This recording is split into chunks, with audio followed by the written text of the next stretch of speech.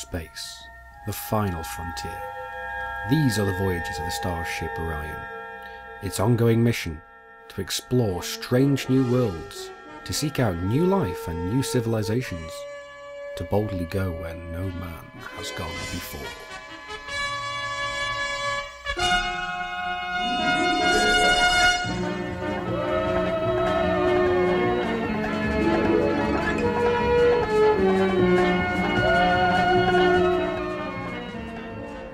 Hello ladies and gentlemen, Chaos Wolf here and welcome back to Elite Dangerous. Now it has been an absolutely hectic week since my ship, my Downback Explorer, exploded whilst I was 20,000 light years out of civilized space. I was en route to Sagittarius A when disaster struck. Partly my own fault because I was AFK. My ship detonated in a star. So what I did was jump straight back in the saddle in my Anaconda here, which I've named Wolf's Den, and I went hell for leather straight towards Sagittarius A. Now, I am pretty much there right now. I've already actually been to Sagittarius A because I was actually having to keep up with Commander Dark Widow, who was actually reaching Sagittarius A after a 24-hour live stream. But we've actually managed to meet up in Sagittarius A, and we have some pictures which I will show you in a little bit. But here we are in the centre, well, close to the centre of the galaxy, and just look at how different space looks here. I mean, from the core you will not see this really bright kind of light pollution, and not only that, but you can see that the what looks like the core is actually all the way around us because we're actually in the center of it.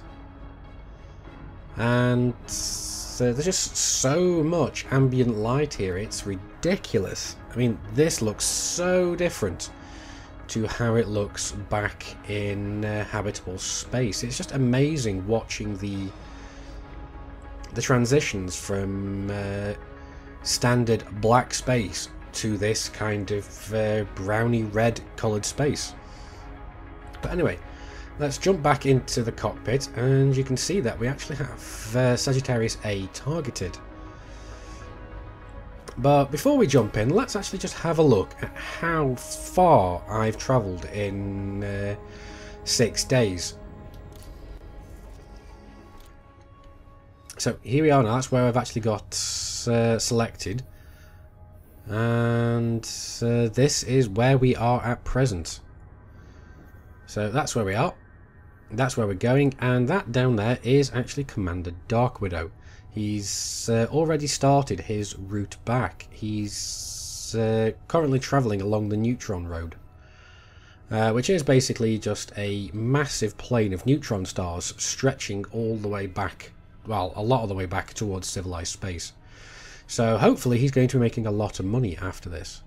But let's actually go and have a look at Wolf 906, because this is where I actually started my trip from. And here we go. This is 25,861 light years away from where I started. So you can see me all the way over there. And if we zoom all the way out, we can see the difference here. Where I started, where I am now. Commander Dark Widow, and who is this? I have a feeling I know who this is. Let's find out. Right, here we go. Who is this? So, info. Oh, it's Commander Frustration Ensues. Seems like he's come out exploring as well. I think he did actually say something, but I probably forgot. But yes, now as you can see, Commander Dark Widow has actually dropped down a good distance below the core, so he's going to be getting some very interesting footage from where he is now. But anyway, without further ado, let's actually go and jump into Sagittarius A and actually have a look at this supermassive black hole. So we'll charge the frameshift drives and we'll go and see what's on the other side. Because this has been a long time dream of mine, is to actually come and see Sagittarius A. And now both me and Commander Dark Widow have actually been here. And we were here at the same time, but I'll show you the pictures just after we've actually been into the system.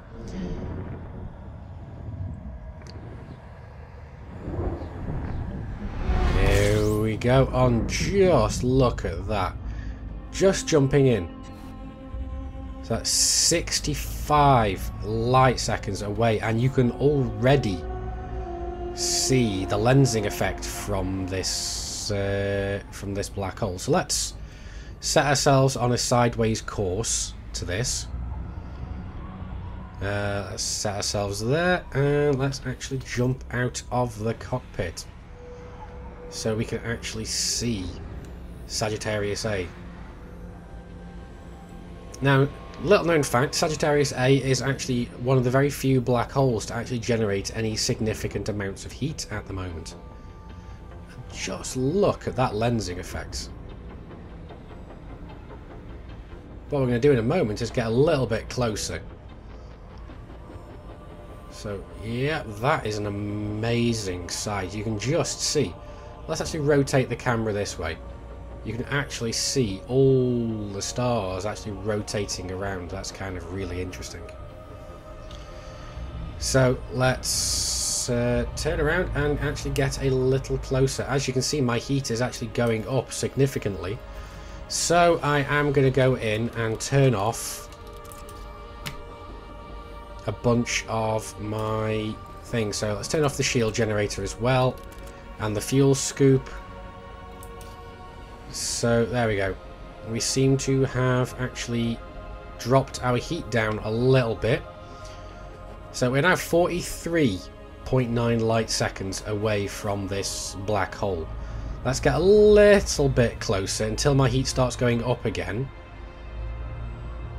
So we're on 72. We were over 80 at one point. I really don't want to end up exploding around here. So let's get to about 40. Let's try that. And just look at the effects on there. Wow. So what I'm going to do is I am actually going to go and jump out of Super Cruise. So hopefully my heat, yeah, my heat's going to go down.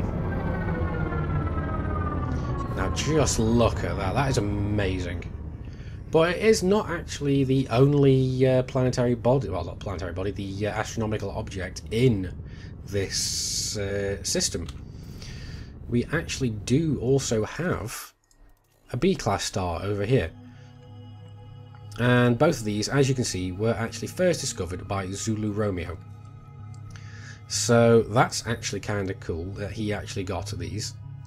Now, I don't know how long ago this was actually discovered, because I think the names, if I remember rightly, getting your first discovered by tag on the planetary bodies, or astronomical bodies I should say, I think that was implemented back in 1.1. So that was after the first time I ever went out exploring. But yeah, that is kind of cool. So again, let's have a look outside and see if we can get any interesting screenshots. Now, I really don't want to get too much closer to this thing, because I don't know how close we can get before the ship explodes. And I really don't want to have that happen again. Because I had this brought home to me again, that black holes can be a bit deadly, although turned out that it wasn't a black hole at the end. But what happened is I was actually watching a live stream by Commander Obsidian Ant. And what happened is he was in a planetary nebula with a black hole. and he actually, sadly, his ship detonated. His Asp Explorer exploded after 3 months out in the deep void. So I couldn't help but feel my heart hit the floor just watching that happen. So I've been there, I know how painful that is, just losing all that exploration data. But he's not taking it lying down, he's getting back up again, and he is going out and exploring again. But yes, this is pretty much Sagittarius A. And this is an absolutely amazing looking wow, it's just absolutely beautiful. Now what we're going to try and do is select the black hole, turn away from it, and see what it looks like when we actually jump into Super Cruise, because sometimes you can actually see really interesting sights when this happens. So let's charge up. We'll drop a heatsink just to make sure that we stay cool. Now let's see if we actually see some interesting effects. No, doesn't look like we do this time. But either way, this is the end of my... Oh, wait a sec. There we go. I think we can actually start seeing... There we go. That's actually the lensing effects from Sagittarius A. So that is kind of cool. Just seeing the... just seeing everything moving really weirdly. But let's get away from Sagittarius A. Because what we are actually going to be doing is now that I'm basically going to go and retrace my steps. Because let's have a look back at the galaxy map again. Because what happened is when I exploded, I was somewhere over here, just coming into the core.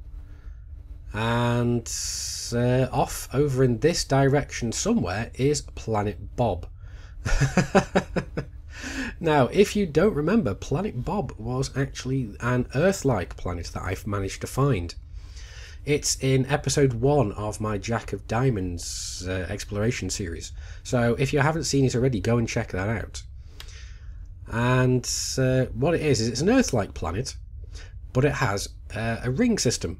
Or 2 ring systems, I can't quite remember, but they were high metal content rings, so metal rich rings. The Earth planet was pretty much twice the size of, well, 2 Earth masses.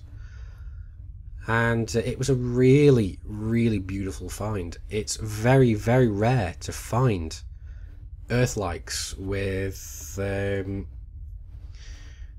systems. So I think it was somewhere around this area. Well, it was somewhere around here. But what we're going to do is we're going to come back over this way. I have the some rough estimates of where Planet Bob is. So what we're going to do is we're actually going to move back over this way, and we're actually going to go and hunt for him again. But not only that, there are another few things that I want to go and have a look for. There was basically an undiscovered black hole that I was the first to find. And there were 4 more Earth-like planets that I found. So I'm going to be having a look for them as well, not to mention a few neutron stars. So that's pretty much what I'm going to be doing.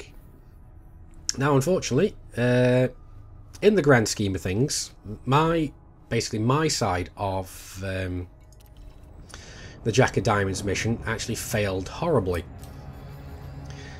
So Commander Dark Widow gets the moral victory here, but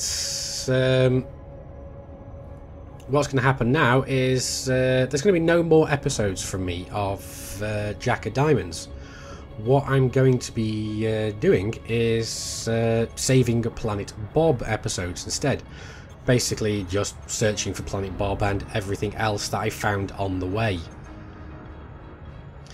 But anyway, what we're going to do is we're going to go have a look at those pictures of me and Commander Dark Widow at Sagittarius A, and a few more pictures of my trip here. Because as I said, I didn't get much of a chance to actually do any recording because I was rushing hell for leather to Sagittarius A.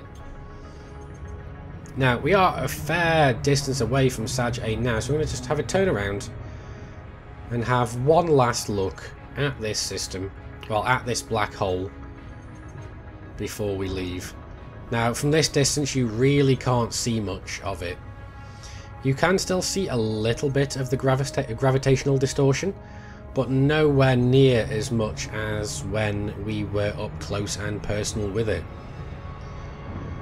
But anyway, guys, I am going to leave you with some pictures of me and Commander Dark Widow at Sagittarius A, and the few pictures that I had taken on the way here.